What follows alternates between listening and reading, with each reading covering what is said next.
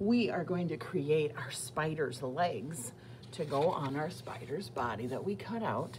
We need 8 legs. Let's count. 1, 2, 3, 4, 5, 6, 7, 8. We are going to do something called an accordion fold. An accordion fold is where you take and we're going to fold over just a little bit. See how I folded that? Now I'm gonna fold it back the other way. And I'm gonna keep folding it back and forth. One way, then the other way. One way, then the other. And then it does this. How about that? Doing, doing, doing, doing.